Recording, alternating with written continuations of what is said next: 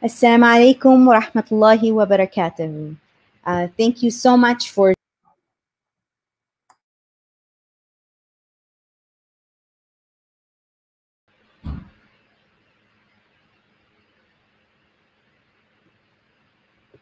Assalamu alaikum wa rahmatullahi wa barakatuh. Thank you for joining our panel, Human Rights in Islam, Theory and Practice. Thank you all for being here. I'm your host today, Hannah Zuberi, and I will be joined by four very prestigious panelists. And without further ado, you are watching us on Galaxy 19 on the Muslim Network TV. You are also watching us on YouTube and the Justice for All Facebook page. Justice for All is a human rights organization, a Muslim-led human rights organization, and we are broadcasting today on the Justice in Ramadan conference, which is our first annual International Justice Conference. Thank you so much for being here for the past 3 days, and this is one of our final panels. And inshallah, we hope to put a lot of what we have discussed in the past 2 days in perspective through the Islamic lens, inshallah. So without further ado, I'd like to introduce my co-panelist.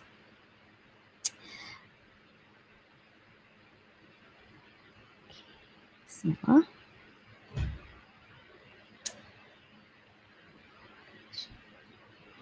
Okay. So going up first will be Sheikh Hamza Maqbool. Sheikh Hamza was born in California, Whittier, California, and has lived in Southern California and then in Washington. He went on to attend the University of Washington and in 2004 completed a Bachelor's of Science in Biochemistry and a Bachelor of Arts in Near Eastern Studies and Language and Civilizations.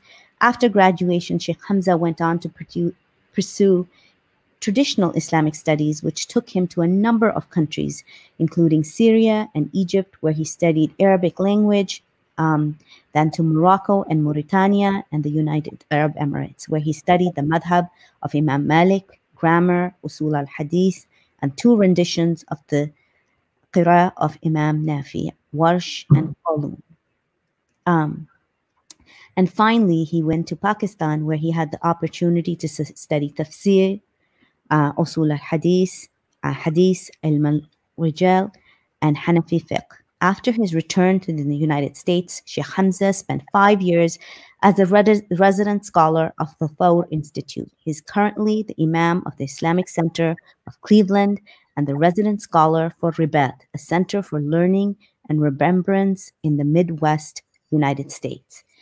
Thank you, Jazakallah khair, Sheikh Hamza, for being here today and taking time out of your busy Ramadan schedule.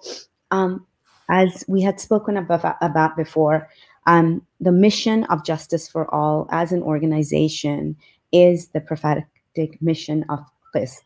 And we wanted to understand what Qist means, and we are delighted that you're here to explain that to us.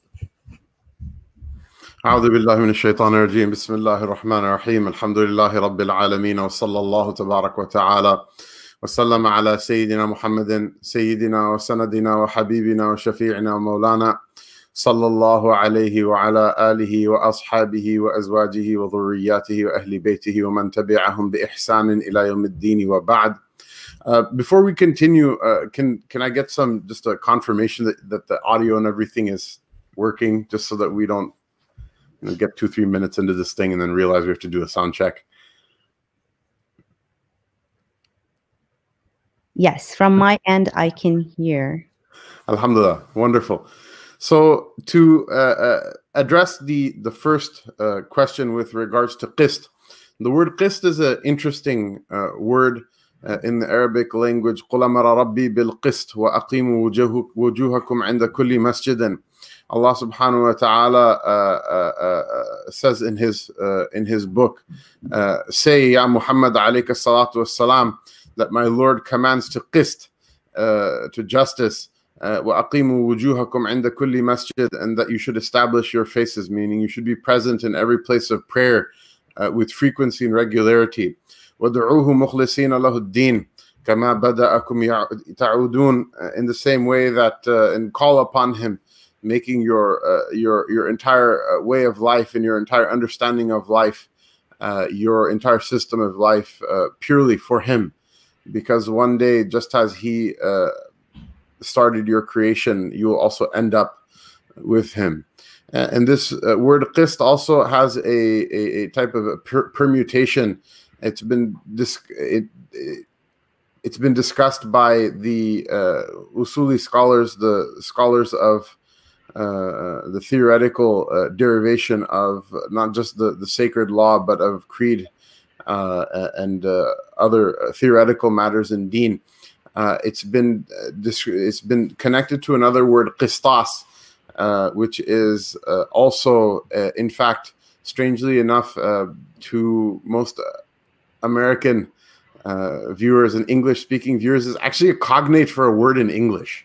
The usuli scholars discuss the word qistas actually being a loan word into the Arabic language from Latin.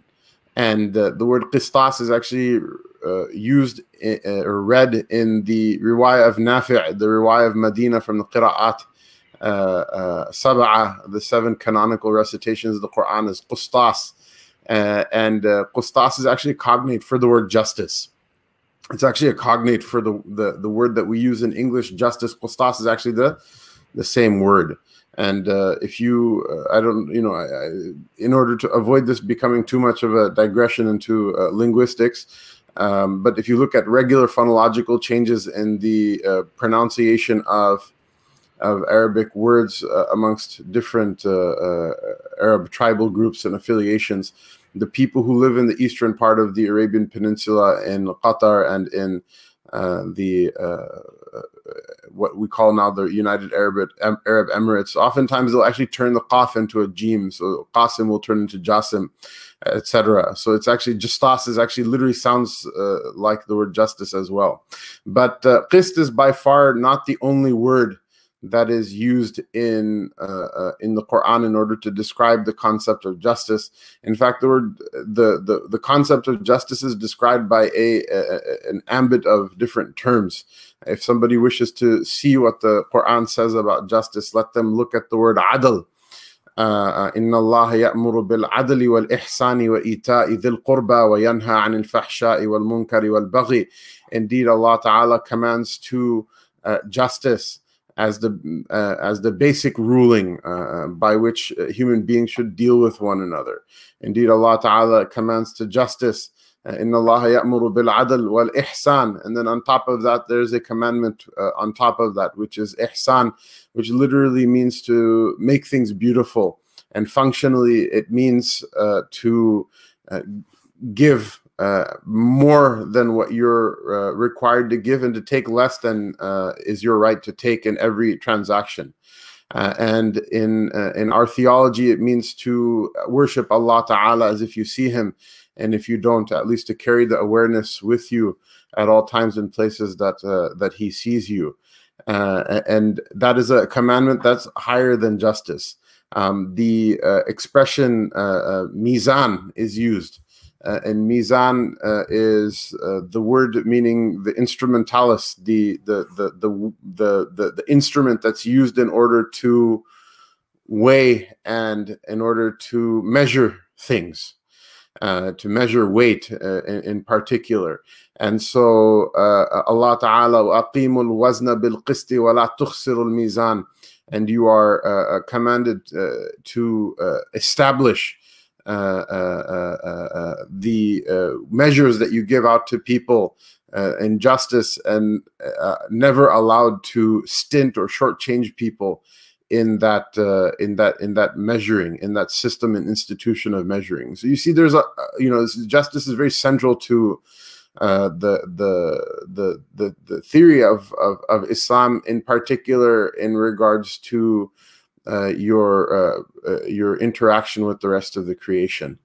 And so the first thing I wanted to mention is that the teaching of Islam is such that justice is not seen as an end, and nor is it seen as a perfect situation. And that is rooted in a theological concept, which is that whatever you do for the sake of Allah subhanahu wa ta'ala, whatever you do for the sake of Allah, you'll never be able to repay your debt to Him. And because of that, a person who clamors for justice in every single transaction that they have, that person, if they were to, under the rule of kama tudin tudan, the way you dish it out is one day the way you're going to end up taking it. Under the rule of justice itself, that person will come up short on the day of judgment when they have an account with Allah subhanahu wa ta'ala. And so the idea is that a person who is in a hierarchical relationship, there's always hierarchical relationships, whether they be in the home, like parents and children, or the elder sibling and the younger sibling, or in society, like rulers and the people who are being ruled by them, the wealthy and the poor. In every hierarchical relationship, the Muslim is expected to rather than demanding justice, in fact, to forego their rights to some degree, and to forgive grievances as legitimate as they may be, in order to aid and ease and facilitate the running of society. And such a forgiveness is actually considered to be an act of piety. Allah Ta'ala says in His book, وَلَا يَجْرِمَنَّكُمْ شَنَآنُ قَوْمٍ عَلَىٰ أَلَّا تَعْدِلُوا, that never let the worst of a people. Shana'an is a word in the Arabic language. It is the plural of the word shani', like from Surah Al-Kawthar, Inna shani'aka huwa al-abtar. Shani' means an enemy, and in particular that enemy which has no redeeming quality or trait, that enemy which is worthy of being despised fully. There's no nobility in them, nor are they a worthy adversary. They're just a bad person. So Allah subhanahu wa ta'ala says, do not allow the shana'an, do not allow such people from your enemies to turn you into a criminal, and to completely turn you into a criminal, such that you're not just with one another.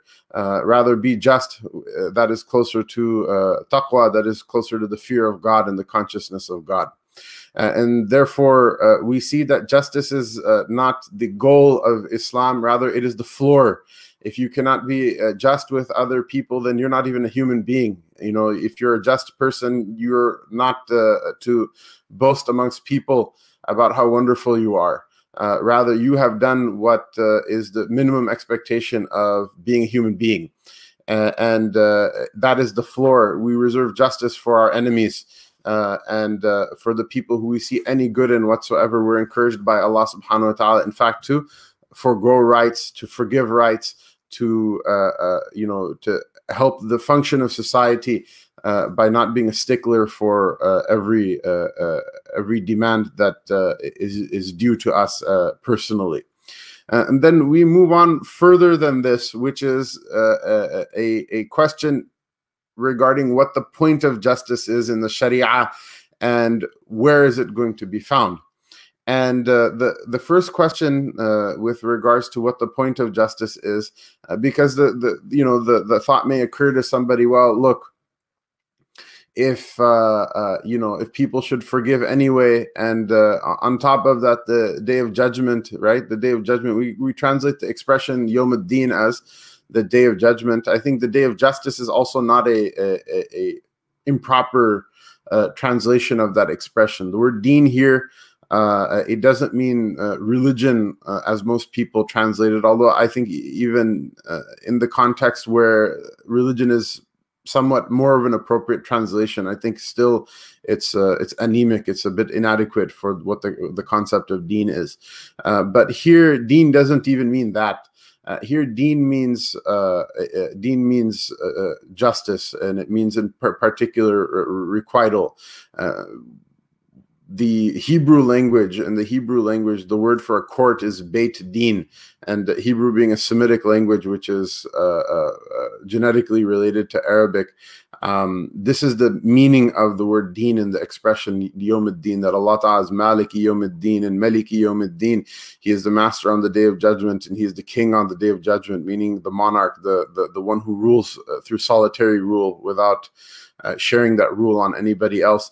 Yawm al-Din is the day of judgment, the day of justice. One of the names of Allah Ta'ala mentioned in the Athar of the Prophet Sallallahu Alaihi Wasallam is Ad-Dayyan, the one who takes vengeance for every wrong which is perpetrated. And so the question may occur, well, what's the point of having justice in this world if Allah Ta'ala is going to restore everything on the other side anyway, and Allah Ta'ala is going to forgive the people of faith anyway?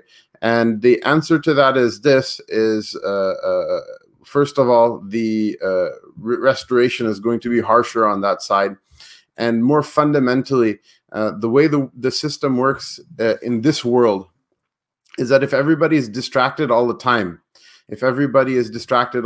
trying to figure out how they're going to survive, how they're going to make a living, who is going to rob them, who is going to harm them, who is going to steal from their family, who is going to give them grief around every corner, then the higher functions of the mind and the higher aims and objectives of a human being, higher than a very animalistic and chimpanzee-like concern with like the physical integrity of the body and where the next threat is coming from. Those things are not, you're never going to reach them. Allah Ta'ala says in his book, he says, فَلْيَعْبُدُوا رَبَّ هَذَا الْبَيْتِ الَّذِي أَطْعَمَهُم مِّن جُوعٍ وَآمَنَهُم مِّن خَوْفٍ. In a very short surah, the Surah Quraysh, which maybe many of our viewers have in fact even memorized. Allah Ta'ala literally says to the mushrikeen of Quraysh before they have accepted Islam, his expectation that they should worship him. فَلْيَعْبُدُوا, let them worship the Lord of this house, meaning the Lord of the Kaaba, the one who fed them so that they're no longer hungry, and the one who gave them security so that they no longer have to live in fear. And the idea is this, is that the justice in this world will never be able to measure up to the justice of the Lord on the Day of Judgment. This is a fact, and it never was really, it was never really meant to even try, because that's something that we're always going to fall short of. But the point of it is that we should be able to live with one another in this world with enough peace and safety and security, that the minds and the hearts of people should be free to think about and to look at higher objectives and higher aims of being a human being, rather than just defending against people trying to rob, cheat, steal, harm, enslave, or in any other way hurt them or take from them. And that's not really possible unless people know that violating any sort of order that allows for peace and security in this world, and for an individual to be able to live a meaningful and fulfilled life, that's going to have some immediate repercussions. Because if everybody was good at fearing the long-term repercussions of the hereafter, this world would be a very different place. And so we have this idea that there is a system that we were commanded to observe in this world, which is there to be partially restorative and partially to be a deterrent. And I think a lot of Muslims underestimate the deterrence value of justice. It's a usuli discussion amongst the ulama of the madhahib that the had punishments, the corporal punishments that are sacredly mandated in Islam, what the purpose is of them. And so the Jamhur opinion is that the person who receives one of those punishments has received the punishment for their sin in this world and is absolved of responsibility for it in the hereafter. But a very strong position is attributed to Imam Abu Hanifa rahimahullah ta'ala, that the only point of even those sacred punishments, the only reason for their mandate is zajar, is deterrence.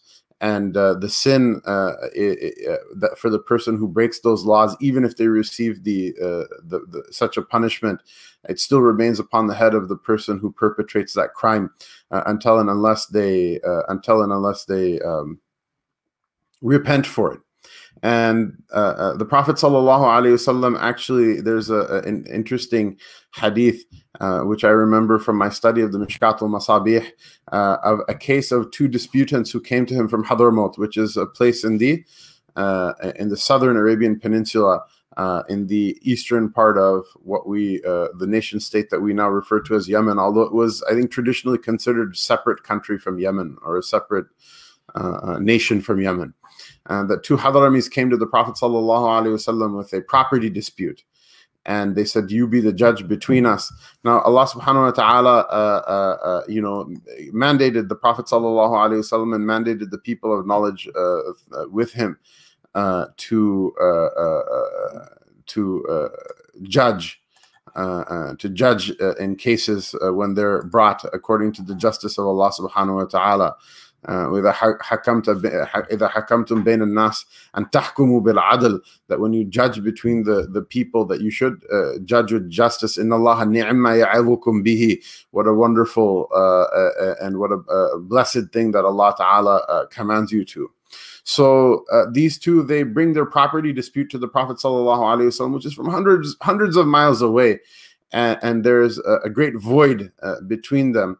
And essentially, the case breaks down to he said, she said. It breaks down to hearsay. There's no definitive proof in the right of either disputant. So the Messenger of Allah sallallahu alaihi wasallam, before giving his ruling, he says the following in paraphrase, that I'm not somebody who knows the unseen. And the two of you brought this dispute to me, and now I have a procedural way of settling the dispute, which is that I will ask the person who's in possession, the person who is making the claim, the plaintiff, to swear an oath on his claim, and then I will ask the defendant to swear an oath against the oath of the plaintiff, and then whoever has the property in hand, given an absence of decisive evidence one way or the other, I will affirm their ownership, and then we'll be done with the case. However, as a person of the akhirah, as a person who's come to teach you about the hereafter, I tell you that Allah knows exactly what's happening.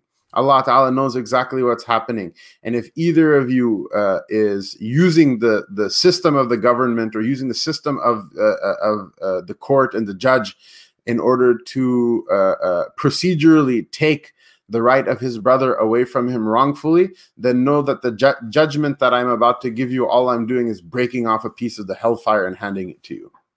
And so if either of you, out of fear of Allah Ta'ala, wish to forego their claim and be safe on the day of judgment, let them do so. And after pausing, one of them then says to the Prophet ﷺ that I forego my claim. And not necessarily meaning that he was even wrong, but just because of the fear of the ambiguity of using that system incorrectly, he forewent his claim. And this is also a very powerful lesson to us, which is that oftentimes we have claims and we feel very confident about them, but just the possibility that we may be wrong, or maybe not objective in our judgment, it means that we should also forgive in order for Allah Subhanahu wa Ta'ala to forgive us. Again, I mentioned the condition in the beginning of a hierarchical relationship. The sunnah is to do so when you're in a position of power, in a position of authority, in a position to take what you want by force one way or the other.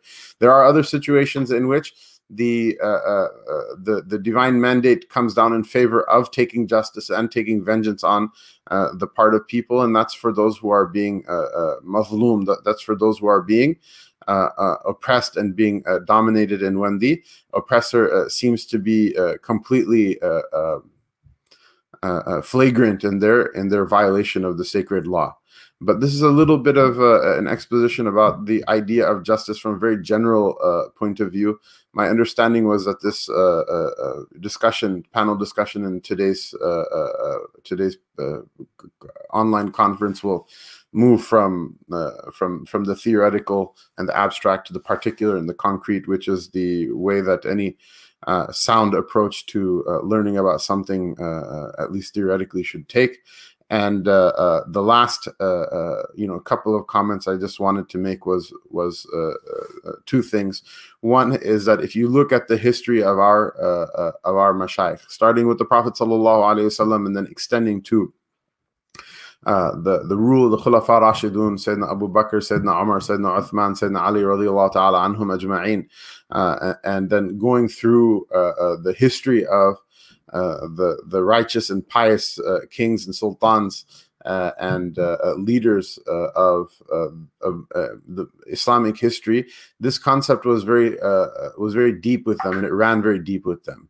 And that's why you see things like the Prophet sallallahu alaihi wasallam, despite being the absolute ruler of Medina Munawwara by today's political terminology, despite that, when he would have a dispute or someone would have a dispute with him, particularly from minority communities, like there's a dispute about a loan once, or a business transaction between him and one of the Jews of Medina, and they picked a neutral third-party arbitrator, despite the fact that his word would make things up or down in Medina, but he would be very careful not to dilute that justice. And likewise, Sayyidina Umar ibn al-Khattab radiyallahu anhu, his stories are legendary about people who are non-Muslim minorities coming to him in Medina Munawwara and complaining about their treatment, ill treatment that they received at the hands of Muslim governors or commanders. And Sayyidina Umar would actually run a trial and run a case, which was very strange for that time. And he would give he would give the justice and the punishment to the poor against the rich, or to the minorities against the majority, in order that justice not be violated. And that's something that we could have like a complete separate 2-hour talk about, the examples thereof. But that's something that was very important for the reasons that we mentioned. That a person, if they cannot even be just in this world, that means that they're going to show up with a very poor face on the Day of Judgment. And the last thing that I wanted to mention is that I think in the context that is about to take flight after the very near ending of my talk, things that are happening around the world are our problem. Things that are happening around the world are our problem. Things that are happening to the weak that cannot defend themselves, we who live in privilege and live in luxury and are empowered politically and have a disproportionately powerful influence on the way politics works, not only in this country but around the world. We do have a responsibility toward our brothers and sisters in other places who are really just being treated as if they're not even human beings. Our brothers and sisters in Turkestan, the Uyghur-speaking people who are literally in concentration camps in China. Our brothers and sisters, Rohingya brothers and sisters in Burma, who are literally who were genocided out of their lands and living on an island in the middle of this pandemic, in complete lockdown, and it seems that the world has turned their back on them. Not to say that other Muslim populations in China or in Burma are faring well, but these are particularly egregious breaches of just their humanity. Our brothers and sisters in the Central African Republic, which very few people ever have heard of, it is our duty. Allah will ask us about them, and He's not going to ask us, why didn't you fix their problem? If any of you are able to fix the problem, what are you waiting for? Just go do it. But مَا لَا يُدْرَكُ كُلُّهُ لَا يُتْرَكُ كُلُّهُ. That thing that you cannot fix 100%, you're also not allowed to just leave it to crash and burn 100%. How come we didn't speak about it? How come we didn't give money to those people who are doing something about that cause? How come we didn't write a letter to our political leaders? How come we didn't mention it in our gatherings as Muslims and keep their memory alive? It's a big ummah. If everybody does just a little bit, it has a huge effect. And on the flip side, you know, with especially particularly with the really embarrassing situation with our brothers and sisters in Turkestan, literally it seems that every country of the Muslim world has kowtowed to China and its political and economic strings that it pulls, to the point where if everybody steps away from the cause ends up becoming nothing. And it's simply unacceptable, and it is something really scary in the eyes of the Lord. And so, inshallah, you know, in order to end this talk, I wanted to make sure it was less than half an hour, and inshallah, I'm going to deliver on that promise. Don't just like listen to this and be like, oh my God, justice, and then like move on to your next Ramadan Islamotainment event, or to some other next feeling that you're going to get out of Ramadan. Just make a quick note, and note to self, and of some sort of action item. And I would appreciate it actually if the presenters also give links to make it easy for people that send this letter to a member of Congress, or donate to these organizations who are doing this good work, and doing this keeping this these causes moving, and donate to these organizations that are actually legitimately able to bring money to to the people who are suffering from these just huge debacles and huge human rights catastrophes around the world. Those are the things that on the day of judgment that will matter, and they will have a great number of sins that a person commits. They will blot them out.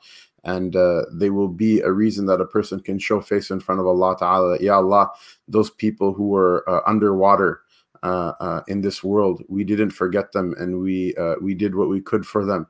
So this day that we're underwater with you, Ya Allah, take pity on us as well, and give to us what you can, like we gave for them what we could. Allah Ta'ala give all of us tawfiq. Allah Ta'ala make us people of adl, of justice, and of ihsan, of beauty. And Allah subhanahu wa ta'ala accept all of your fasts and all of your prayers in this Mubarak month, and make it a means for all of our salvation in this world and in the hereafter from every trouble and every difficulty. And may Allah subhanahu wa ta'ala make it a means to change our lives for the better. Wa sallallahu tabaraka wa ta'ala wa sallama ala Sayyidina Muhammadin wa ala alihi wa sahbihi wa sallam ajma'in. Wassalamu alaikum wa rahmatullahi wa barakatuhu.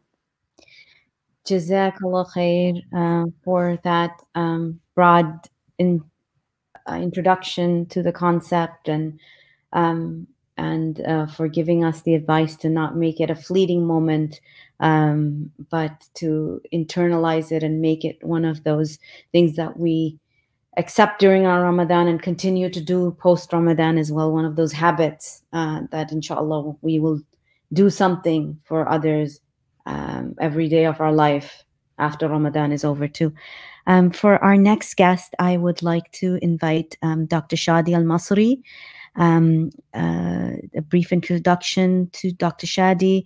He was born and raised in New Jersey. He began to study traditional sciences at the age of 18 in Fez, Morocco. Since then, he had studied all over the world, including Hadr al-Maut in Yemen, Mecca and Medina, in London and Cairo and New Jersey, with several luminaries of our time.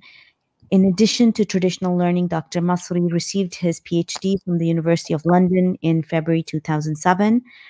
Currently, Dr. Al-Masri has found his way back home as scholar in residence and Director of Education and Community Affairs at the New Brunswick Islamic Center in New Jersey. He's also the founder and head of Safina Society. And daughters listen to regularly. So oh, good. All of a sudden, I just perked up.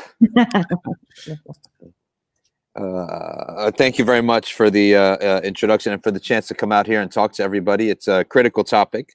And the first thing that I want to talk about is that there's theory and there's practice, and there's masail fiqhiyya, and there's ways of discussing, these subjects.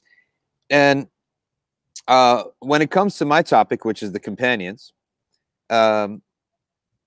the one image that really summarizes if you want to talk about the pursuit of justice of the Sahaba. And when we talk about pursuit of justice, first of all, did I even open up with the Basmala? Bismillah ar-Rahman ar-Rahim, alhamdulillah, wassalatu wassalamu ala rasulillah wa ala alihi wa sahbihi wa man wala.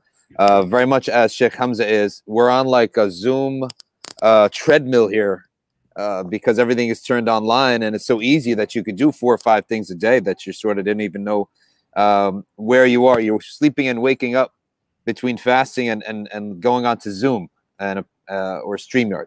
So the one image that would give you an idea of a Sahabi standing for justice, and that image is Sayyidina Abu Dharr al-Ghifari. Disheveled. He never was someone who combed himself or combed his hair or anything like that. He was always like disheveled, big beard. He had a woolen type of frock that he used to wear.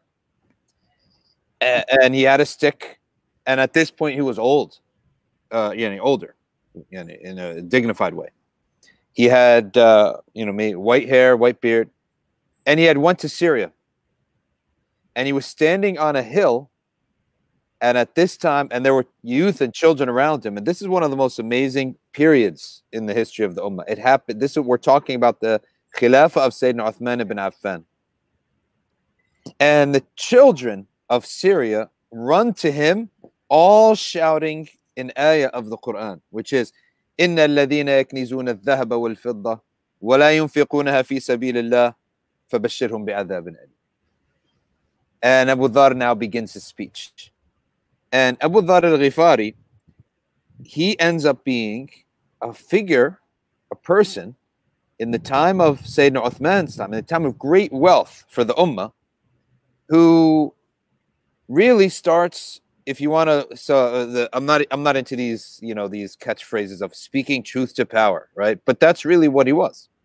He was one of the only voices that went out and started saying, hold on a second. These new amirs that we have, they're not doing things the way Abu Bakr and Umar and the Prophet ﷺ did. They're not doing things the right way. And they're taking all this wealth for themselves. They're not distributing the kharaj properly. They're not distributing the taxes properly that are coming from these newly conquered territories, or the wealth that's conquered from these territories. They're not distributing it properly. They're not taking care. And he's not saying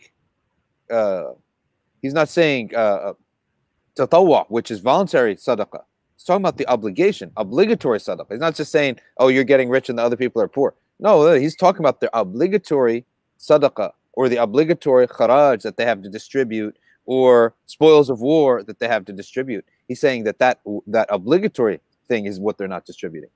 And so he had an anthem, you could say, a logo or a motto. And that motto was a verse from the Book of Allah. You can say that it's one of the first mottos in Islam. Okay, well, there are actually a couple mottos.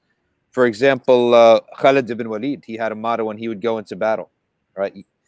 In which he would actually call on the Prophet's name, sallallahu alaihi wasallam, and then charge.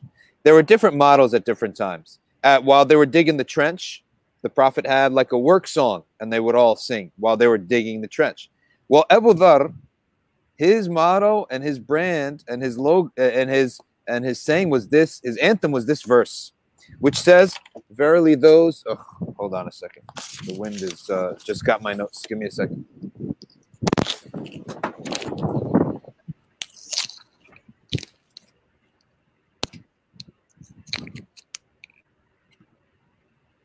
Alhamdulillah, while he's getting his notes, just a comment that Sheikh Hamza had made was very pertinent. Justice is the floor, the baseline for Islam. SubhanAllah. Sorry about that. The wind got me. His ayah was, verily those who hoard gold and silver. They hoard it. And they don't give it out in the path of Allah, meaning in the rightful path, where it's deserved to be. Give them good news, painful torment. Okay. And he would repeat this ayah so much, everywhere. He literally was on a mission to make sure that this ayah was on the minds of everyone in the ummah. that every child, man, woman, adult would hear this ayah and it would be on their mind constantly. Okay. And so he went around everywhere, and then he decided to go to the root of the source, which is Syria. Syria is where all the wealth was coming in.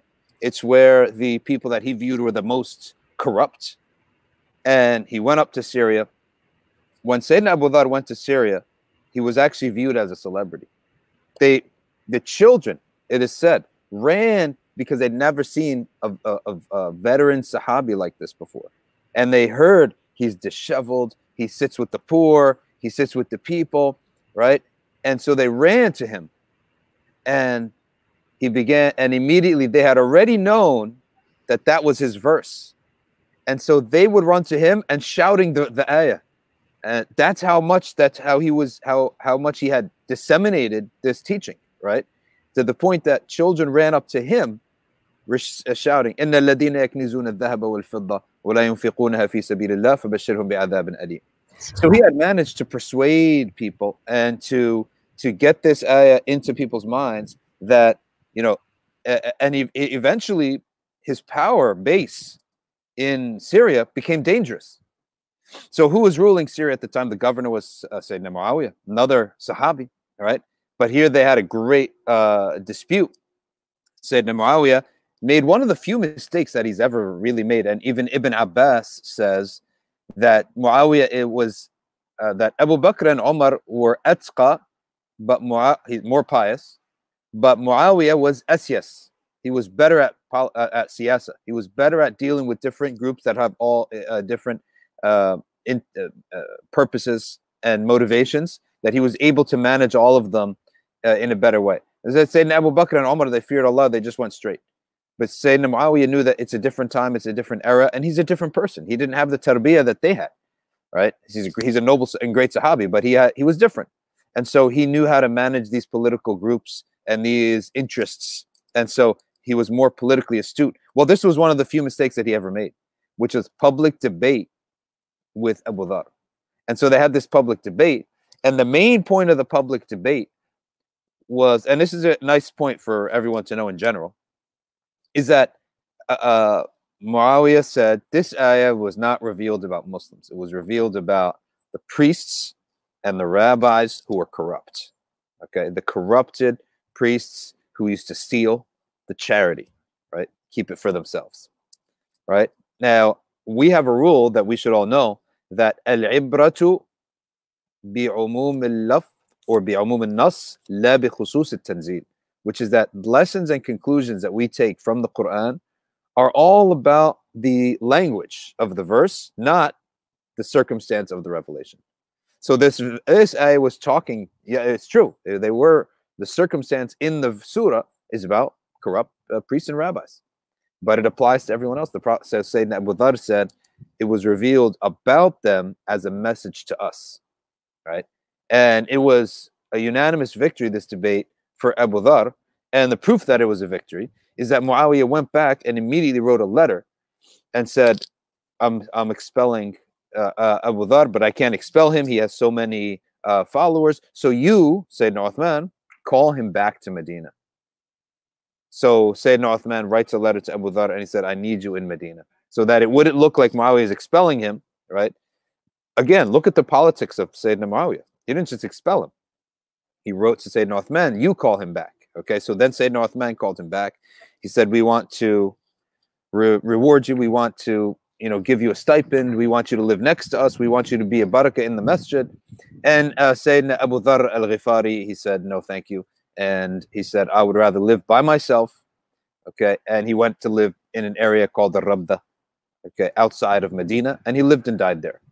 Okay. In the time of the Prophet ﷺ, this fact that Sayyidina Abu Dharr would become I don't like to use the word activist, but that's, in modern parlance, that's what he became. Okay, he was extremely active in calling out the corruption of the government, okay, of the rulers. Now, the Prophet knew that this would happen. And what's this? How do we know the Prophet knew this was happening? At the Prophet ﷺ one time called Abu Dharr and asked him, "Oh, Abu Dharr, what would you do if you saw the amirs go beyond their bounds, the rulers go beyond their bounds. So Abu Dhar, without a doubt, he just pulled up his robe and he had a sword. He looked at his sword and he put it back. He said, Abu Dhar, okay, if this happens, break your sword. In other words, do not use your sword. Okay, do not use your sword. And do not go outside of the wali. In other words, don't rebel against the ruler. That was it. And have patience until you meet me. 3 pieces of advice. Don't use your sword. Don't rebel against your ruler, and have patience until you meet me. Now, in this 3 pieces of advice, there's room for something. What is there room for? There's room for talking, right? So he talked. And what did he talk with? He cited the Quran, right? He just kept citing the Quran, and everyone knew exactly what it was. He even went to the point that when he would see his old friends, such as Abu Musa al-Ash'ari, he would say to Abu Musa, what is this that you're wearing? You never used to dress like this. Where are you getting this money from? Their money is corrupt. Their salaries are corrupt. So he even went after, he would even talk to his friends like this. So he had room to talk. And from that time, Abu Dhar, when he went go on his speeches, he never carried a sword, and he never gathered the people to obey him in anything, right? Because once you set the precedent that he's being obeyed, right, then that's a rival ruler, right? So he never gave orders. He didn't have a hierarchy. He didn't have like an organization. He was just a one-man show. Astaghfirullah for that expression. But he was a one-person movement, okay? And he spread this ayah on into everyone's heart. So one of the reasons I love this story is because theory is just is actually vapid, believe it or not, and the actual application of the theory is what's important, and that's why examples. Our methodology is examples, right? And Abu Dhar is an example. Sayyidina Umar was an example. That's in the early times. In the latter times, Amir Abdul Qadir is an example. So let me just touch upon. I don't want to dilute the point of Abu Dhar, but let me just touch upon one statement of Sayyidina Umar that gives us our priorities. The priority of a Muslim. So Sayyidina Umar ibn Khattab was once asked to renovate the sacred mosque. And I think there's different reports of whether he was asked to renovate the Masjid of the Prophet or the Kaaba. I think it was the Masjid of the Prophet sallallahu alaihi wasallam. Allahu a'lam. That's not the important point. But it was one of the 2 sacred sanctuaries. And someone said, we have so much wealth. Why don't we renovate the masjid? Right? Sayyidina Umar said, Butunul fuqara'i awla. The stomachs of the poor are priority. They take priority. Okay? So Sayyidina Umar, recognizing this, that the priority, his priority as a ruler, was not to go after the rich and take their money, but rather he allowed people to make money, but rather his priority was to help the poor. So this brings us a balance in Islam, a balance that I see that in capitalism and socialism there's sort of a battle here, but I think we have this balance in Islam that people have the right to make money, own it, and the government doesn't have the right to take it away, right? There's only probably very few cases where the government would have the right in an emergency to take it away, and then maybe they probably have to pay it back. So you have to look into the fiqh for that. But as a general rule, the sultan does not have any right to the money of anyone else. Okay? But on the other hand, Sayyidina Umar has truly established that the top priority in the heart of the ruler, in the heart of, and if it's the ruler, it should be everyone else too, okay, is the stomachs of the fuqara.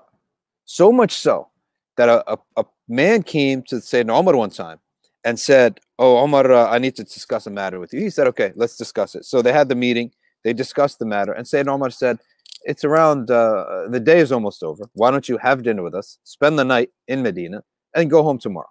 So the man agreed.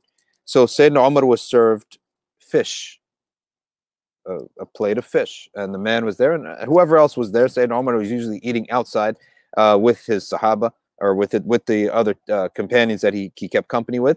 And so they're all eating, and everyone's looking. All of a sudden, this man, he's just devouring this fish, right? Sayyidina Umar said, what's ma bika? What is with you? So he said, I've haven't eaten fish like this for 7 years. Haven't eaten fish. He said, Why? You don't have water next to you? He said, no. Who can afford it? Right? Just like the man's just regular talk. Who could afford this? So Sayyidina Umar looked to his Hajj, to his servant, and he said, don't serve me fish for another 7 years. Right? So Sayyidina Umar, he always had his heart. This is the important thing. His heart was with the stomachs of the poor. He did not go to Ibn Abbas, to Al-Abbas, to Uthman, to Sayyidina Abdurrahman bin Auf, and say, give me your money so I can give it to the poor. But rather, he established it as an ethic inside people's hearts that you got to care for the poor.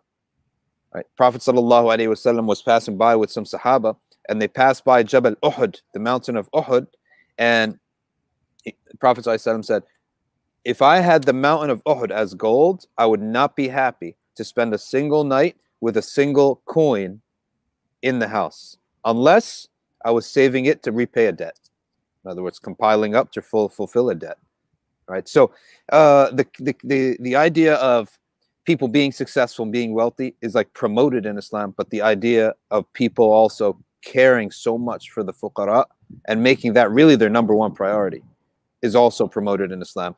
And so that's one point I wanted to bring up. And the other story was really Abu Dhar. I don't think there's time to get into Amir Abdul Qadir, but there's one little thing I'll mention about him.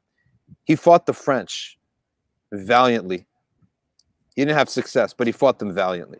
So why, if he fought the French so valiantly, why is it that he's a legend in the West? Why is it he was given medals in France? Why was it that in the West, in America even, there are cities named after him? There was a racehorse in the olden days named after Amir Abdul Qadir. Why? Reason being is that when he was moved to Syria to retire out the rest of his life, there ended up being a riot by the Muslims against the Christian neighborhood in Syria. Okay, and Amir Abdul Qadir looked and said, "This is haram. This riot is haram." Right? They're people of dhimma, right? And the idea that they're Christian and they're not like us, right? What does that have to? So a little bit of nation state mentality came into the mind of some Muslims, and they said, "This is us, Syrian Muslims," right? And they're Syrian Christians, so they went after them. But Sharia doesn't observe that. Sharia observes these are Ahl al-Dhimma. So he actually mobilized an army to defend these Syrian Christians. So, and one of them was the ambassador from France. So on the one hand, he spent 17 years or so fighting the French. And then at the end of his life, he's defending the French. Why? Because the one Sharia said so. He's following the same Sharia. The same Sharia that said, you can't invade our lands, is the same Sharia says you have to defend Ahlul Dhimma. So he separated between identity politics, and he was about following Allah's command. So these are three examples: Abu Dhar, Umar, and Amir Abdul Qadir in the points. Abu Dhar in that he spoke, right? He didn't create chaos, okay? He repeated the same verse of Quran. He used the Quran as his source, right? The Quran was his source, not some other idea. Secondly, Umar ibn Khattab in that what is a priority in our hearts? And it's that simple as the stomachs of the poor. Just keep that in your mind, right? The stomachs of the poor take a priority. Because if you think about it, if people are eating and they're well, most likely a lot of other problems will decrease too. Thirdly, it was Amir Abdul Qadir. Again, his justice was by the Sharia, whether it was for us or against us, right? Or whether it was for the Muslims as a identity group or against the Muslims. So he fought with the Muslims against the French in the first half of his life. Second half of his life, he fought with the Christians against sinful Muslims, right, to stop them from aggressing upon them. So these are our examples, and these examples show application of theory. So no point in just talking theory, and what do we do and activism. Let's look at these examples, because you'll find everything you need to know in the applied living examples of upkeeping justice. Jazakumullah khairan. Wassalamu alaikum. Jazakallah, Imam Shadi. I know you have to jump off for another, I know, like you were saying, the treadmill of Zoom.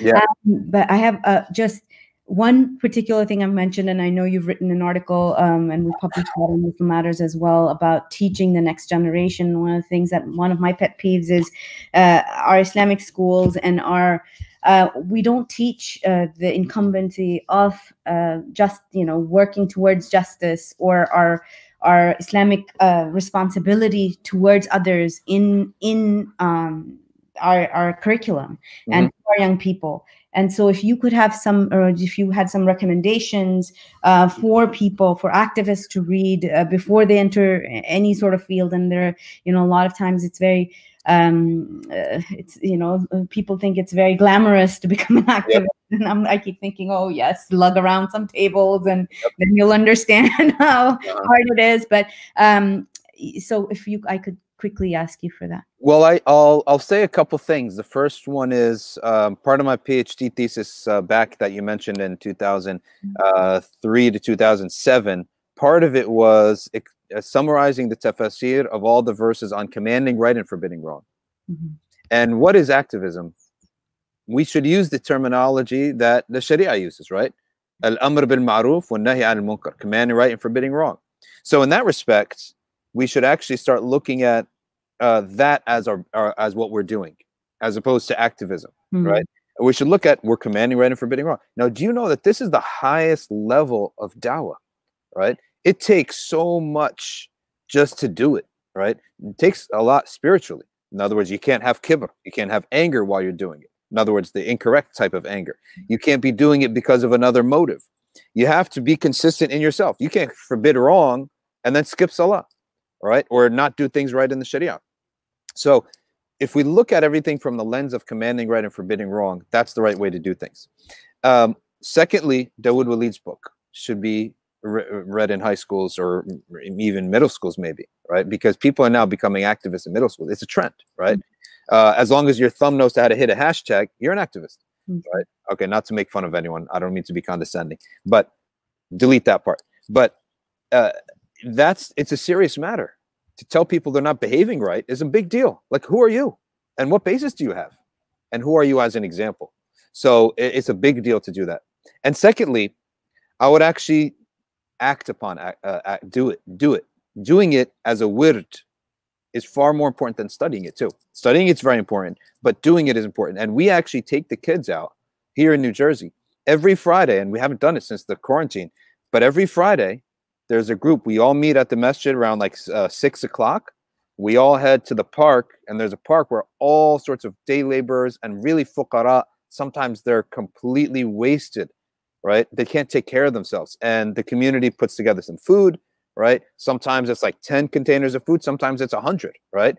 And we just distribute them. Now, what I notice is when you have the kids seeing these people and seeing it for themselves, they're like, my gosh, people live like this? Like, look at their shoes. Like, look at that little kid, right? That to me that's the greatest curriculum. That's the greatest assignment, because they see it.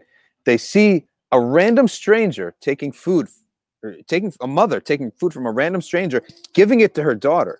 I mean, your parents would never do anything like that. Take food from a complete random stranger, and food that's not wrapped, right? Like a cookie or a sandwich. It was like just made. That shows how poor, how miskeen these families are. So to me, that is as a lesson, that's where it begins, right? That's really where it begins, to be able to empathize and to see what people are going through. So those are the things I would say: commanding right, forbidding wrong, Dawood Walid's book, and then actually doing it. Jazakallah khair. Yeah. Yes, it's definitely, this is something I can say from my experience too with my children, schlepping them around all over town since they were babies, and just even and then beyond that, like maybe our community understands relief work. But a lot of times they do not understand advocacy. They do not understand what it takes, the long, especially human rights law. And, this is where, Namira, I'm going to bring you into the conversation, how long it takes for those mechanisms of justice to work in this dunya, and, to stick with it, because they don't see it maybe in their generation. And this is something also that it's very hard to explain the work to people who are not a part of this work. Before we turn it over, I just want to say, unfortunately, due to time, I had to go. I did want to hear Sister Tahira and Sister Namira's talk. I really did want to hear, especially advocacy. I wanted to learn about these things and hear about it. So I do really apologize, and I hope it's not disrespectful that I had to run. But inshallah, if it's public, then I'll try to find it on your website and catch up with it later. So okay, inshallah, we'll email it to you, inshallah. Did you want to say something, Tahira? Oops. Oh, pardon? I was just giving salams. Okay. Alhamdulillah. Okay, let me introduce our next panelist. Alhamdulillah. So Namira Islam is a lawyer and a graphic designer. She's also the co-founder and community engagement director of Muslim Anti-Racism Collaborative, Muslim-ARC, as we lovingly know it. This is an organization that provides racial justice education and training. Namira previously practiced in poverty law in Flint, Michigan. She worked in prisoners' rights litigation and interned at the International Criminal Court in international criminal law and war crimes for the United Nations at The Hague in Netherlands. Her legal background includes research on racism, global education standards, and the UN Declaration of Human Rights Education and Training. In 2010, Namira was awarded the University of Michigan's Tapestry Award for demonstrating a way of being that contributes to intercultural awareness and relationship building through reflecting the values of social justice, multiculturalism, and diversity. In 2016, she received the Al-Hibri Foundation's Young Leaders Award for demonstrating collaborative and inclusive leadership in American Muslim communities. Jazakallah khair, Namira, for being here with us. Yaki, thank you so much. I really appreciate Justice for All and everybody who's been behind planning such a conference of a large international scope and bring in so many different topics, weaving together very important topics. So I'm really honored to bring together these two kind of different topics sometimes, you know, Islam versus human rights is oftentimes how you see those things phrased. I still remember actually when I was in law school, that topic coming up, this kind of dichotomy that's often presented where it's like, you know, under Islam or within Islam or within, you know, Muslim nations or Muslim culture, are human rights even in existence? Are human rights even available? There's kind of this common narrative that's been placed around Islam and human rights. So that's something that, you know, I'm really looking forward to talking about, obviously in a briefer fashion, right? So just really think about activism, human rights, and really think about the different elements that go into advocacy, especially. So one of the things that I really wanted to mention, just contextualize some of the comments, is the reality around genocide. So one of the action items that Justice for All has been talking about throughout this conference is really taking action against some of our current kind of the hot spots around the world with active genocides that are happening, or situations where we have gone along that spectrum of events that can really lead into a space of genocide, right? And this is something that is unfortunately a reality for all of humanity, is that it is one of the saddest commonalities that every single region, every single decade of history, there has been a genocide or some kind of mass killing, some kind of discriminatory action that has led to mass graves and has led to wholesale destruction of certain communities, right? This is something that has impacted every single part of the world, every decade of history, and it is something that is really, really tragic. And that's why, in particular, I was very interested in how do you combat genocide? How do you actually prevent getting to a place of genocide? Once you are in this place, how do you then walk back, right? And I think in this framework, understanding it, Henna mentioned this at the very beginning, that this can be a very depressing kind of subject to even work in, to talk about, to explore more of. And when I was at the UN's tribunal for the former Yugoslavia, it really struck me. At one point, I was working on a listing of names, right, of people who were bodies who were identified because they were found in a mass grave decades after genocide in Bosnia. And I remember sitting there, and as I was looking at this list of names, a number of Muslim names were coming up, right? Names like Hasina, names that were very much common names in my own culture, in Bengali kind of Muslims, among Bengali Muslims, that you would see these names. And as I'm reading it, I'm thinking, okay, this is back in the 1990s, and these are Muslim names that I'm seeing on this piece of paper, right? And it's something that is very distressing to think about. So the human rights framework was designed, the modern the international human rights framework is really not that old, right? It certainly draws upon decades and centuries of different frameworks that have been developed over time. But when you look at something like the United Nations, the UN Declaration on Human Rights, this was established in 1948. And there is a commission of people who came together and drafted this declaration. And this is oftentimes seen as the underpinning of our entire modern system. So of course, when we're looking at 1948, what else was happening around that time, right?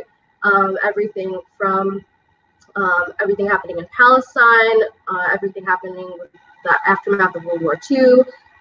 So much is happening with regards to colonialism and imperialism throughout the world.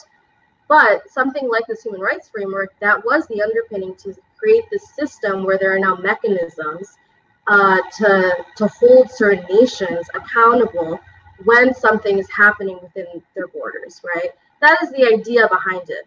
But something that often came up within these discussions, and you'll find this whenever you go into a human rights frame, when you're talking with advocates within the field, when you're talking to people who are practicing in these tribunals, how do you actually curb human rights violations? When you get to a place where there are war crimes, how do you actually hold people accountable for these behaviors in the time that it takes to actually have a fair kind of procedure, to not use violence, to stop violence? How do you actually have accountability in this framework?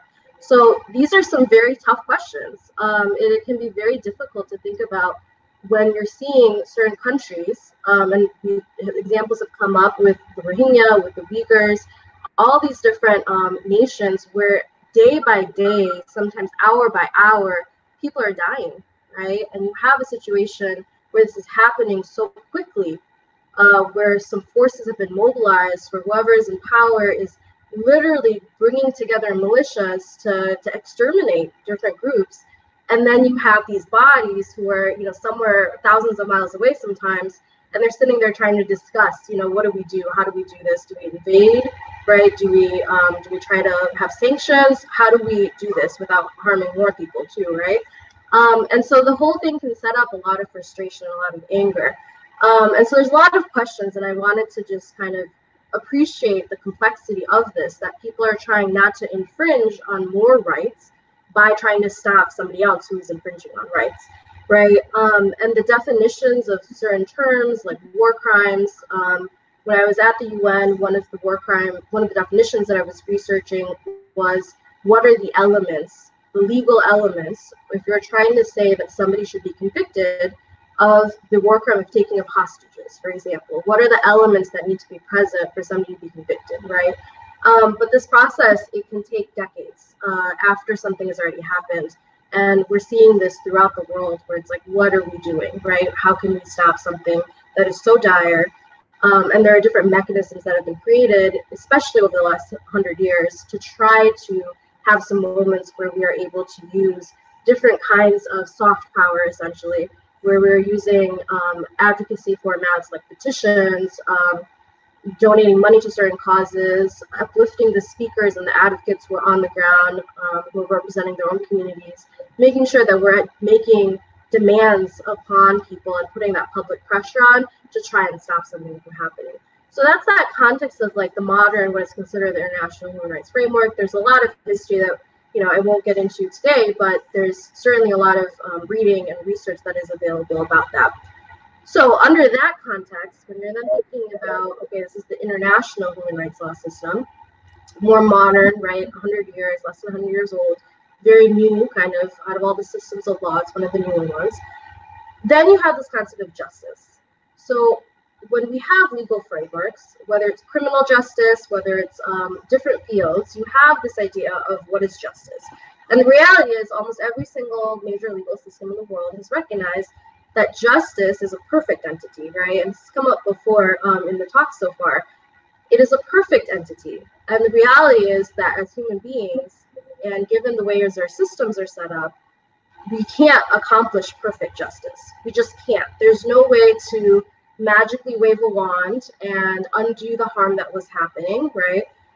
If somebody has been harmed in a certain way, we have approximations to try and get them to be whole again, right? And oftentimes with criminal justice, for example, that's the framework, is that somebody was harmed. And so we see this in the criminal justice system in the United States, where if somebody is murdered, if somebody is physically harmed, you often have the state versus a defendant, right? The state is going after a specific perpetrator because that person harmed another person and is not in the best interest of society that this person was harmed.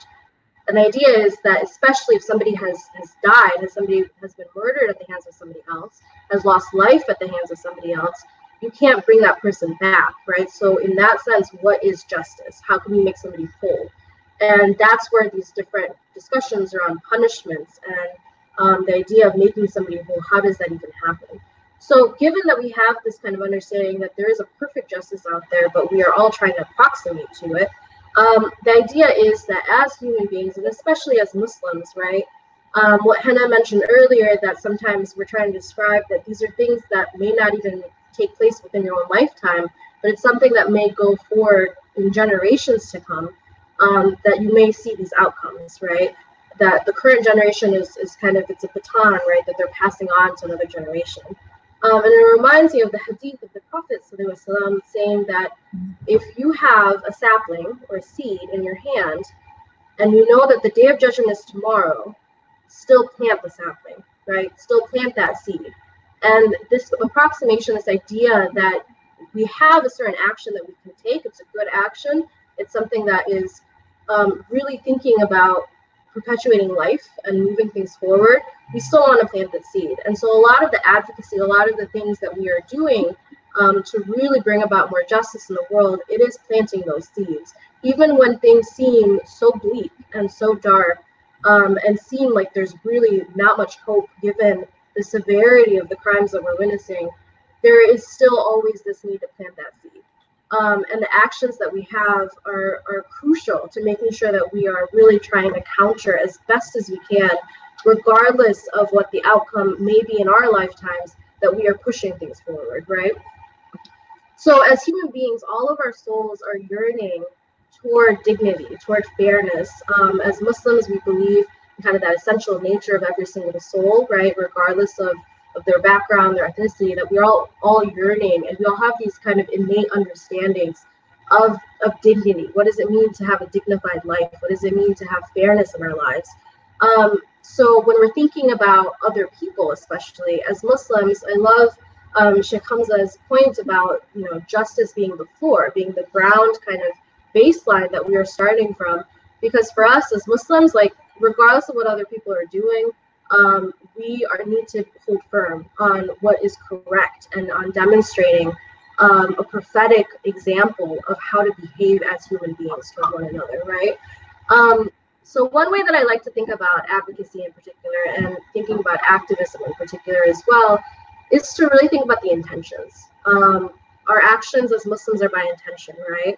So when it comes to taking a specific step, whether it's as small as signing a petition, whether it's showing up at a rally, whether it's donating to our cause, whether it's speaking into a mic, speaking at a city council meeting, speaking to your own community, door knocking, whatever action it is that we take, it is so important to set the intentions as to why I'm doing this, right?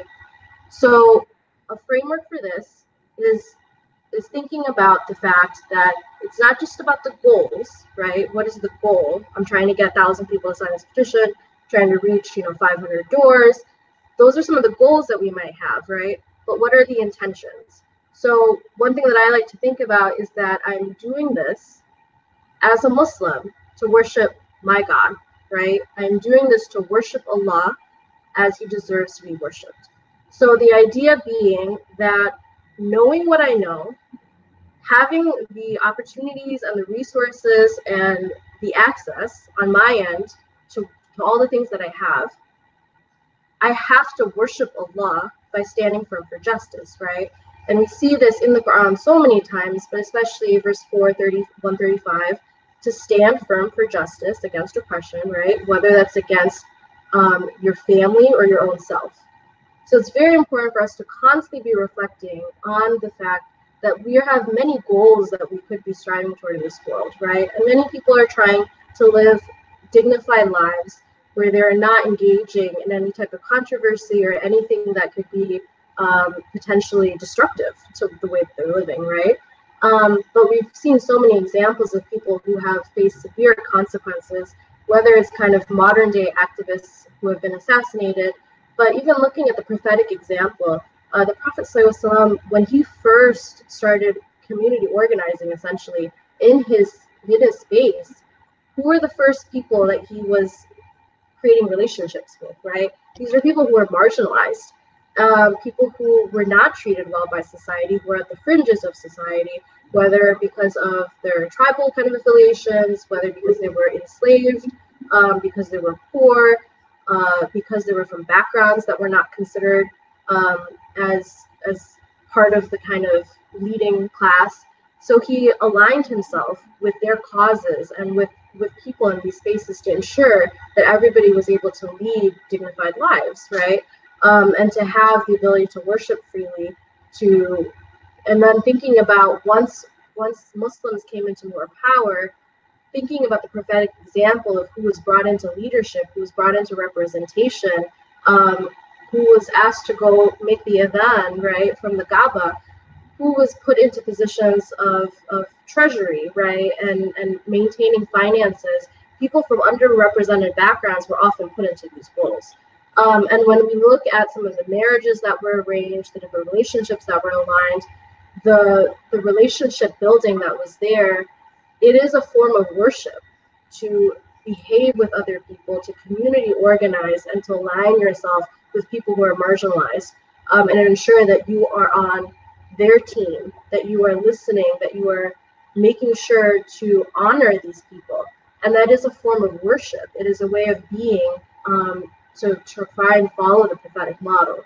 So again, when we're doing kind of this modern day work, where we're trying to create coalitions, where we're bringing people together, why? Like, what is the intention behind it? If this is for the sake of Allah, we are absolutely looking at, how many numbers are we getting? What are we generating? Are we trending, right? These things are important to get the exposure that might be needed, but these are strategies. These are not the end goal in and of itself. And if we are doing human rights advocacy for the praise of other people or for what we will get from other people, we are never going to be satisfied with what comes from that, right? Our goals are to do the work. And again, because of this the structure that we are living in, where these things take time, we're trying to have accountability, trying to have justice for all people who are hurt. This takes time and it takes that effort.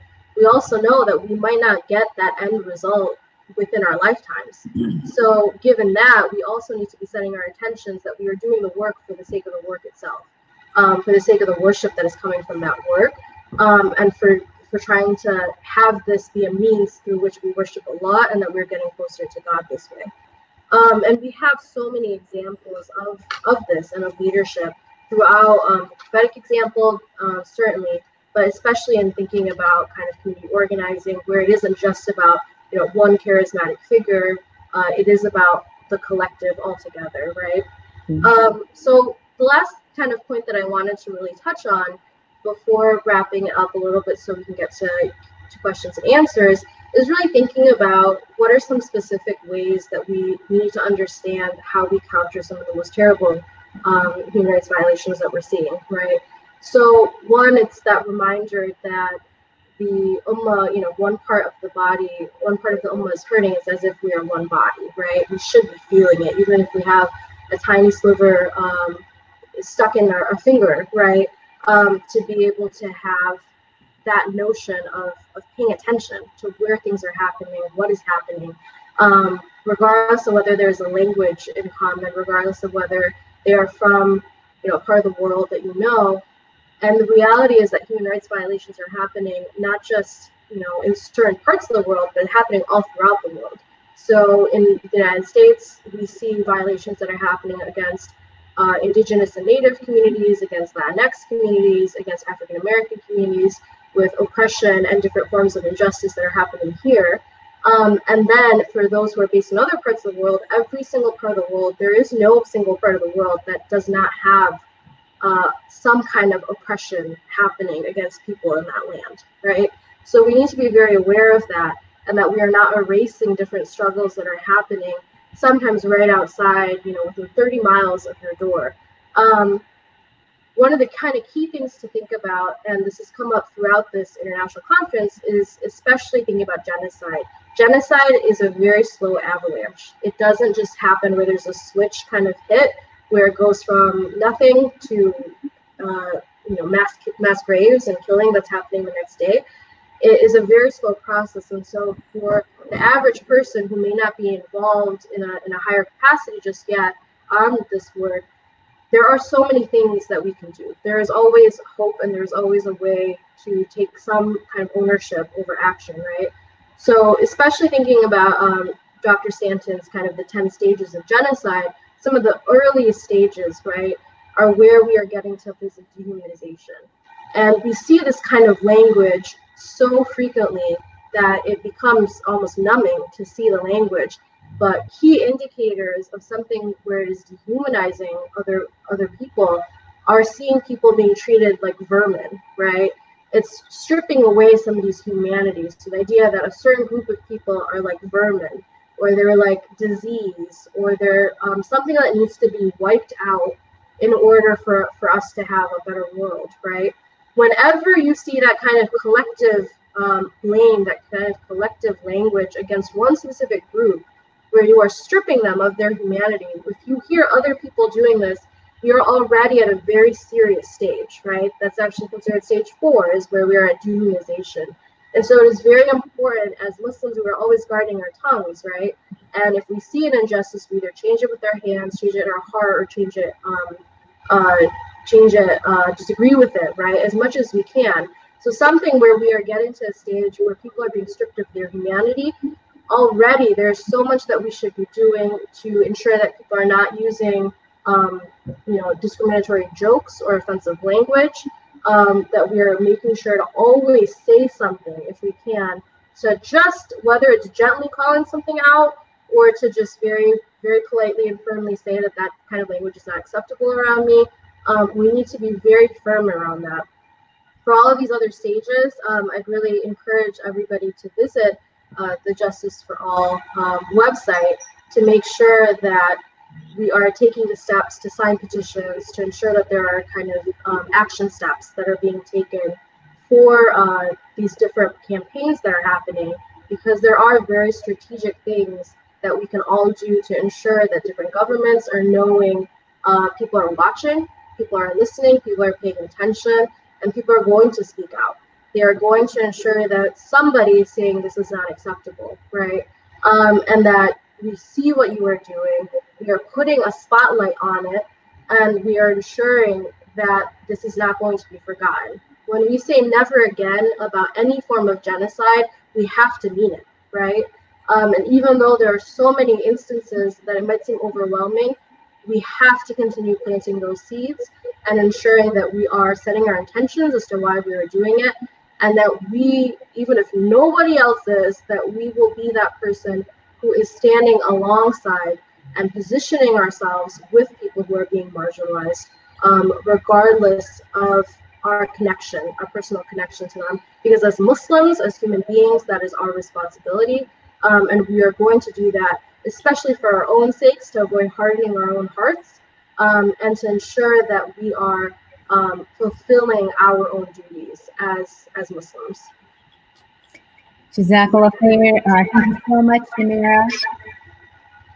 It's amazing to hear.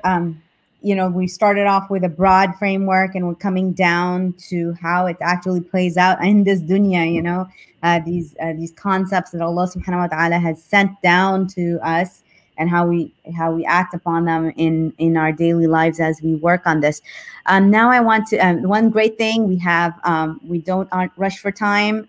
So Tahira, our next guest, Tahira, inshallah, I hope to hear from her on her work. And so alhamdulillah, I'm glad to hear that news, that we have another half an hour that we're going to be up on the broadcast, inshallah. So let me introduce our next amazing sister. Alhamdulillah, Tahira just got off running for Congress. I'm so amazed and in awe of her. She's a mother and she's so active. MashaAllah, Tahira Amtal Wadud runs a successful law practice in Western Massachusetts with a focus on domestic relations and civil rights law. She's a graduate of Elms College in Chicopee and Western New England University School of Law in Springfield. Tahira was named 2016 Top Women of Law by Massachusetts Lawyers Weekly. As a volunteer commissioner for the Massachusetts Commission on the Status of Women, Tahira advocates for the state legislature to enact laws responsive to the needs of women and girls.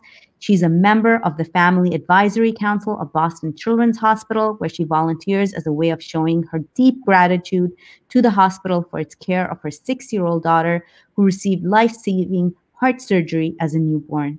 Tahira understands the need to prioritize healthcare for every person and is thus an avid supporter of Medicare for all. As a former candidate for the 1st District of Massachusetts and a longtime small business owner, Tahira prioritized aggressive job growth and development throughout the district. She vigorously promoted a plan to combat climate change, advance a strong universal public education policy, and create opportunities for reliable and affordable high-speed internet across access for every resident. Thank you so much for being here, Tahira. Oh, you're welcome. Assalamu alaikum wa rahmatullahi wa barakatuh. Ramadan Mubarak. It's so good to see both you, Sister Henna, and my friend Namira. It's great to be amongst the wonderful panel that you've pulled together on this beautiful, wonderful night during these most important times that we find ourselves in. So thank you. There's so many points that have been made by your speakers, by our friend Namira, who's also a lawyer and has approached the fight for justice similarly to the way that I've seen myself sort of injected into this fight for justice. And additionally, the work that all of the guests are doing, that Henna, that you do, since I've known you for the past few years, we all are deeply committed to defending those things which are sacred, standing up against those things which are wrong, and engaging and acting as strong, committed citizens in this country of ours. And I'm speaking more so as an American Muslim at this particular point. What I would like to do is I have a very compelling and interesting story that I think your viewers will appreciate, because what we demonstrate in this lived experience is how to stand up for justice when it is standing up for yourself. Very frequently, when we talk about standing up for justice and doing the right thing and activism, it seems to be that we talk about it as if we do this for other people, as if we have this obligation as Muslims to stand up for people who are less fortunate, who are victimized, who are needy. But what about when you have an obligation to stand up for that which is right, when it is your own self, right? Like, think about that for a minute. Very frequently as Muslims, we do engage and walk in this world, particularly as American Muslims, with a level of privilege that has us sometimes feeling a little bit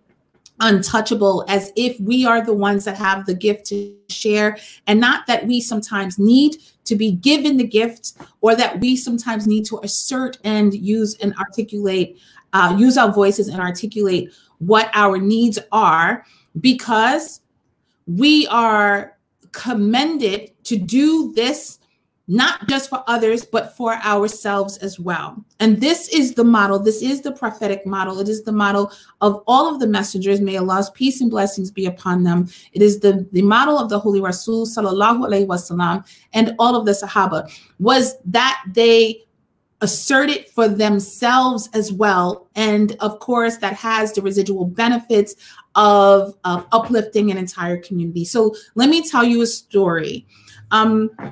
So it's almost like a where to begin story. So as you all know that I'm a lawyer, I've been practicing law for about 14 years. The work that pays my bills, the work that makes it possible for me to buy Eid gifts for my children and food for iftar, is that I work in family law, which means that I'm in probate and family court here in Massachusetts, dealing with issues involving families, divorces, custody, visitation, and families pay me to do that, to represent them. That is my bread and butter in this world of ours. However, as a Muslim, as a Muslim whose parents became Muslim when I was a little girl, I also have the benefit of being part of a Muslim community, a very beautiful Muslim community that has found itself the target of lots of racist and discriminatory vitriol. And when I was younger, we lived in Brooklyn, and my parents' generation, under the guidance of their Sheikh Mubarak Ali Shah Jilani, had decided to relocate from the East New York section, predominantly East New York. That's where I live. There were others who also had similar mentality around what and how to shape the future of their children. That would be my generation. And they lived in other parts of the city, parts of Queens, parts of Brooklyn. And they had made the determination that remaining in East New York, remaining in the inner city, remaining in urban centers was contrary to the best interest of their families. Now, at this time, I was about 9 or 10 years old. So I was a little girl going along for the ride of what would be an adventure. And a part of the commitment that the Adults in Our Lives had made was to remove the families from the inner city. There was lots of violence. There was street violence. There were all sorts of systems that, you know, as we look back to what life was like in the 80s and what we see it is not having advanced much now in this decade. Lots of systems that marginalized people find themselves in. And of course, we were young African-American Muslim families. So lots of points of marginalization. They're poor to working class.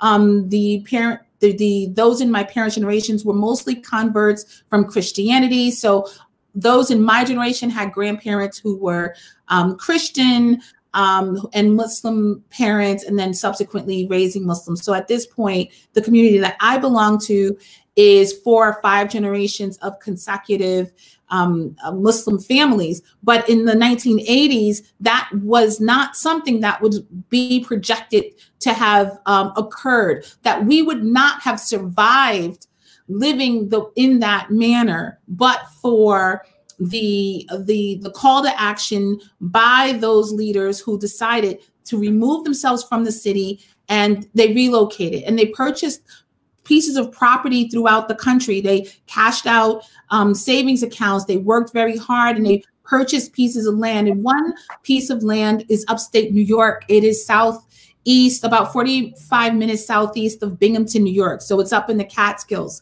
It is commonly referred to as the community of Islamberg, Islamberg. And that property was purchased in the 1984, 1985 range. And I think of it a lot as one of those movies where you have like the Wilderness Family, where the family is like, we're going to leave the city life, and we're going to go and build a house, and we're just going to live in the wilderness, and we're going to grow food, and we're gonna just tough it out and live our best lives. And in a lot of ways, that's what Islamberg looked like in 1984. There were a handful of families, and before you know it, you had a couple of dozen. My family personally did not move to Islamberg. At that time, my family moved to Western Massachusetts, and so we stayed in touch, and we celebrated Eids and birthdays and holidays in Islamberg, which is about 3.5 miles away from us, but it was not 3.5 hours away from us, but it was not where we lived at that point. So what happened was that when you have these families, mostly, again, predominantly African-American Muslims, and I'm talking about African-Americans in terms of tracing their roots to the transatlantic slave trade, you have African-American Muslims who decide to break themselves free of the chains of systems of oppression. What were those systems of oppression? They were everything from street violence to racial injustice to economic injustice to educational injustice to any American system that harms minorities. We would have been harmed by and had been harmed by for generations. At that point, you broke free and the families moved upstate New York, where they could have a little bit more autonomy, a little bit more privacy, a little bit more control of what their children were being exposed to and how they would shape their futures.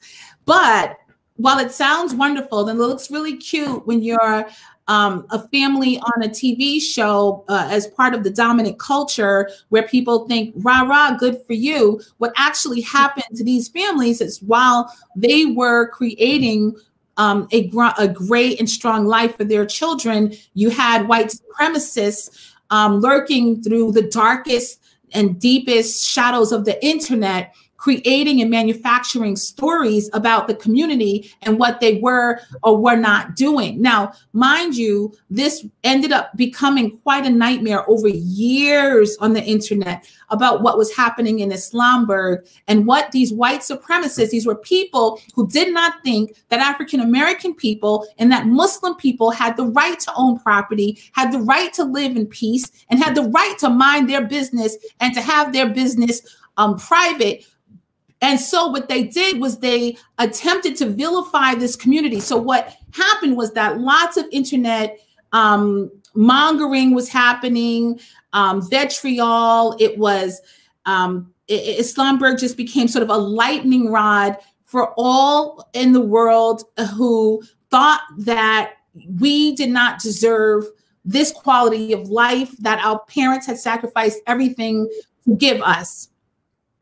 And over the period of years, it escalated as the internet became more of a powerful tool. And I'm talking about from 2006 was about when we started seeing and hearing about chat rooms that were formed until about 2013 when it got unbearable. My colleague, my dear friend, who I grew up with in Brooklyn and before she had moved upstate and I had moved to Western Massachusetts, Tahereh Clarke, she and I, both being lawyers, decided that we would use our law degree and we would use the energy of the community to stand up for justice for ourselves because nobody else was here to do it for us. And we filed a federal lawsuit against a blogger who wrote a book and also maintained a website that contained some of the most outrageous claims about this Muslim community and the most outrageous and the most false claims about this community. And so the way it was impacting us was that there would be people who would read these blogs and then they would start to come to the property because they needed to see for themselves. And you have children, there's lots of children. This is a Muslim community, a big population of Muslim families. And so the land is very rural and sort of remote, but not so remote. So what would happen was that people would come, they would harass the children, they would drive towards the property, they would drive onto the property. And we said it is time to put our foot down. Now, I just need to let you know that as brave as it sounds, this was very frightening for us. It was also quite isolating. And this was uncharted territory. We had no idea how to file federal lawsuits. We had no idea of how to actually marshal the law and use it in a way that would accomplish the goals that we thought we hoped to have accomplished. So Tahir and I spent many, many hours, and with those who loved us, with the leadership, with our imam, being there for moral support, and figured out how to draft this lawsuit against the bloggers to ask that they be found having engaged in defamation against this Muslim community, and that they be stopped from continuing to promote the lies that it had been promoting and had gained lots of traction. So here we go with our little lawsuit and our complaint that we worked and agonized over for a long time. And before you know it, we struck back. We struck back. We stood for justice firmly. And we didn't know what we were doing, but I'll tell you what, by the time that fight was over, we looked beat up, but you should see what happened to the other side. Our case, our defamation case, ended up getting dismissed on a technicality, but it was a beautiful decision that the judge had written. You don't normally take cases that are dismissed and consider them a victory, but it was a victory because it told the world that we would stand up, not only for ourselves, we would stand up for all Muslims and all people of faith who are minding their business and who are living peacefully, and the white supremacists cannot stand it. We will be here to challenge you. So that was in 2013, and we predicted in our complaint that if the government did not get control of this, if the FBI did not monitor them, if the federal courts and the judicial system did not hear us, that people would die. We would be victimized, that there would be blood on the hands of American Muslims if this white supremacy threat was not checked. And in 2015 began one of the more bloody years that I remember for Muslims in this country, because what we imagined would happen began to happen. The vitriol against Muslims continued to increase. The rhetoric against Muslims continued to increase. Hard feelings set in about Muslim Americans. Muslim Americans are not, and definitely were not, as united as we should be, and I will speak to that in a minute. And then what happened with the beginning of 2015? We saw the massacre of 3 beautiful people, students, the Abu Salha daughters and Dia Baraka, in February. The entire community of Islamberg and all of the sister communities took those deaths very, very hard. Because what we saw initially is that they were denied the dignity of having their deaths described as being what they truly were, which were hate crimes, because those girls wore hijabs. And as a community of Muslims who had suffered and feared for this exact outcome, we knew what it was before. That family valiantly advocated to have the deaths of their loved ones named as hate crimes. And so while it felt far away, their deaths were remarkably close to home. And in fact, the community did a janazah service in absentia throughout the country and in solidarity with the Abu Salha and Baraka families. And just 3 months after that, Islamberg was dealt another blow. This time, who knocked on the doors except the FBI, to say that a man had been intercepted in his plot to gather a militia and to massacre the community of Islamberg, upstate New York, and other of its locations, particularly in the South.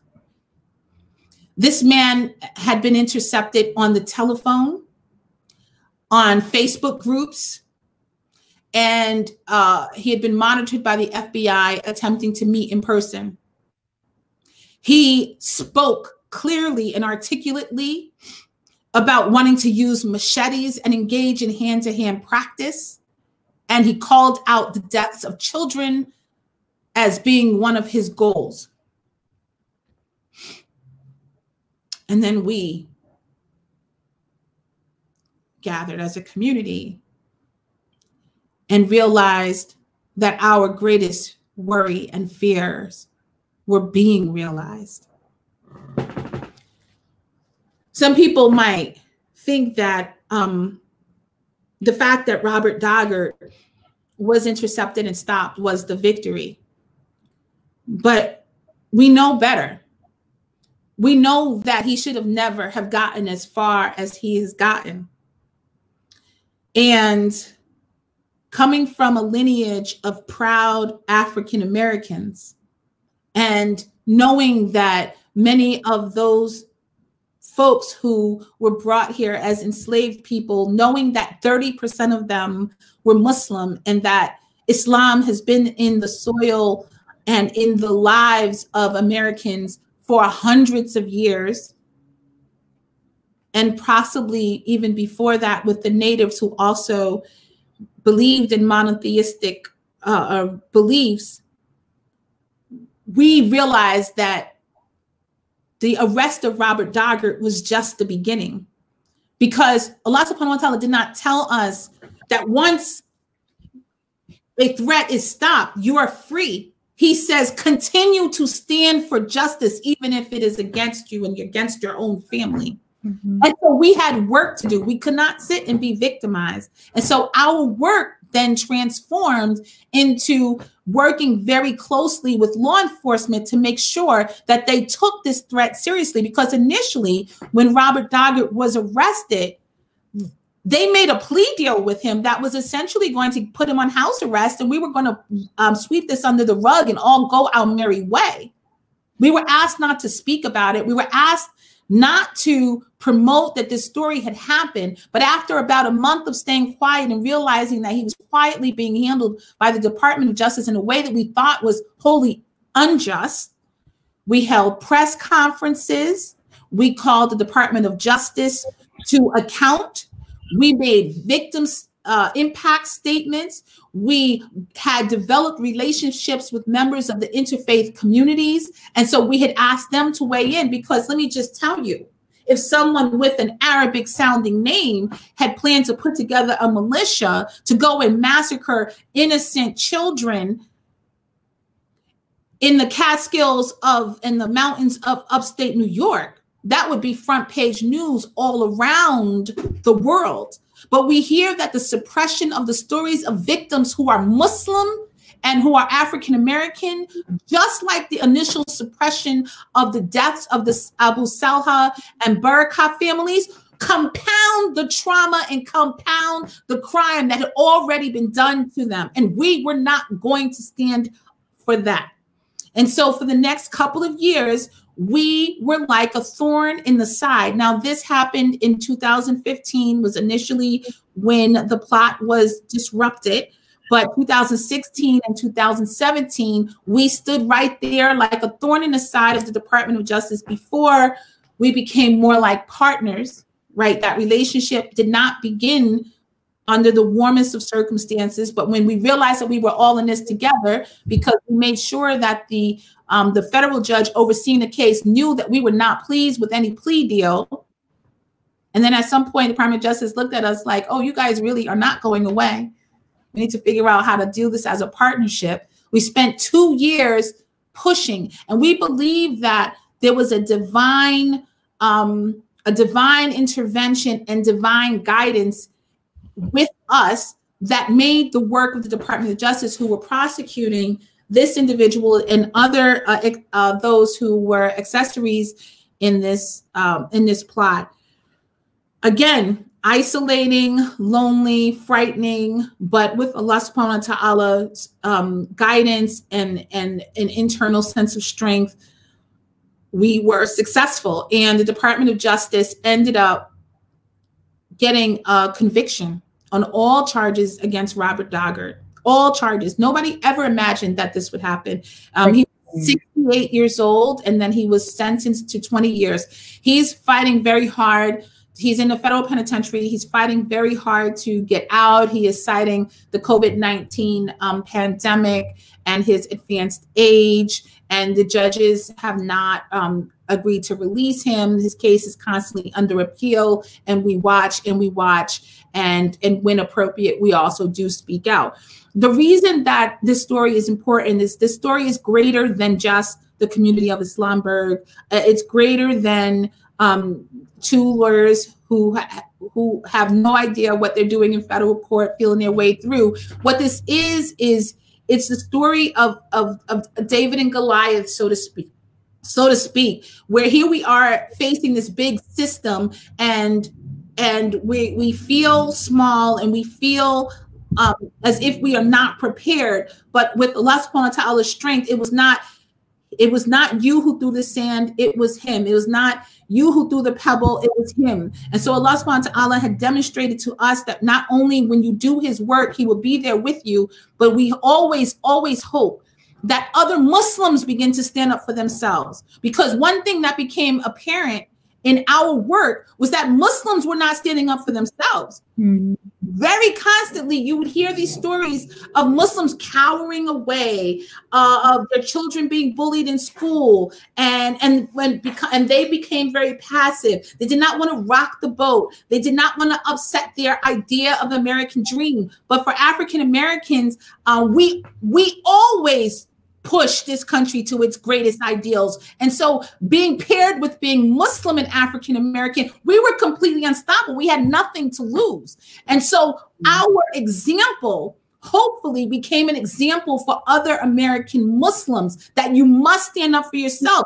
The idea of justice is not for people who live outside of our borders, or for people who are hungry, or for people who do not have education. It is for ourselves, because there is, at this point in my mind, no greater group of people, no more able group of people to affect change in this world than the American Muslim, because we are guided by the most perfect direction, and that is in the Holy Quran and the Sunnah of the Holy Rasul sallallahu alaihi wasallam.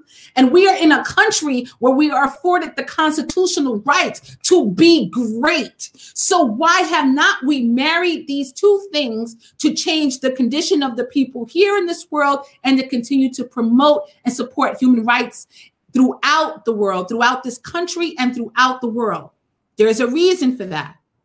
There's a reason for that. And I may be getting off to a whole other topic, and it may be the subject for a show for a whole other day. But I'm going to say that to you, Tahira. I'm going to have you back on. I don't know if you guys know, I started a show called Justice for All now. There's so much to discuss, and I would love to have you back on and have lots of things that I would love to talk to both of you about. I know we're running really short on time. We have a couple of minutes left, but I am so grateful for you to share this powerful, powerful story. It's something that has, it just works me up every time I hear it from you, or read about it, or see tweets about it. And your victory is really, really our victory. And the Islamberg case is a textbook case for oppressed communities to study, to see what was done right, to take steps and use from within, and not feel like they don't have anything that they can fall back on to fight against the oppressors. Because that is, I feel like a lot of times we fall into this victimhood mentality, and we look for others to come and rescue us. And sometimes you need that. You need someone to be the abolitionist, right? Yeah. But sometimes you need to be that person who stands up, and that is what you and Tahira Clark, mashallah, and the whole Islamberg community, subhanallah. Since we're so short on time, if people have any quick questions on comments, please, as I know we can't ask Dr. Shadi any questions, he has left. I had a quick question for Dr. Sheikh Hamza. If he can join us for a minute or so, that would be amazing, because some of the things that I that like we were talking about earlier, it is so heavy on the heart when you do this every day. And it is and I really, really want to encourage the community to take some of this burden off these few shoulders that are leading it in the American Muslim community, in the Canadian Muslim community, or wherever this is being seen. This is the work of everybody. You know, no one has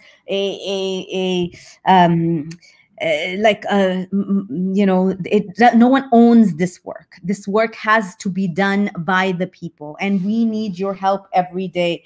I mean, I cannot tell you, and we say this over and over again, when we walk into a congressperson's office, they know exactly how many people call them about that topic every day. They know I got 11 calls on India, I got 17 calls on Black Lives Matter, I got 3 calls on Uyghur issue, I got 15 calls on, 500 calls on healthcare. They know, and they work for us. And this is something that the Muslim community really needs to use. Alhamdulillah, Sheikh Hamza is on. Sheikh Hamza, one thing that I wanted to ask you was, and maybe we can set this up for another discussion, because I have been wanting to ask a few things about generational back and forth between activists and scholars. But I just want to ask, is there like a word or you would suggest to recite on the regular, or what would you like activists to do when we are faced with heavy decisions, or when we are really struggling in this work? Assalamu alaikum. Can you hear me? Yes. Okay. Barakallahu feekum. I apologize. I just had to step out. That's why my camera is not on, but I was with you through the program. I think this is a good question, and I actually, especially given the kind of tension and disconnect with regards to the different classes of the Muslim community, I actually have on my SoundCloud account, soundcloud.com/hmakbool.